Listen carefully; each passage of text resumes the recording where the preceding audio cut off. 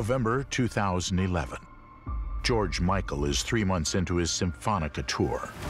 In October, he canceled a performance at the Royal Albert Hall due to a viral infection.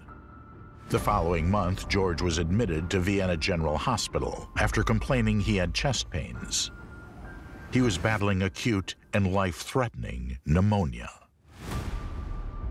Sunday, December 25, 2016. George's partner, Fadi Fawaz, arrives at the couple's home in Goring-on-Thames. Having been pictured at the house on Christmas Eve, Fawaz told newspapers that he fell asleep in his car that night and arrived at the house the following day to take George to lunch.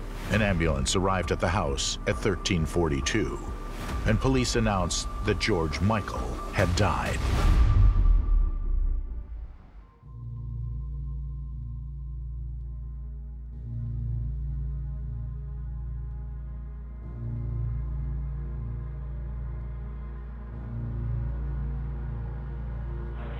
Ambulance emergency. Is the patient conscious and breathing?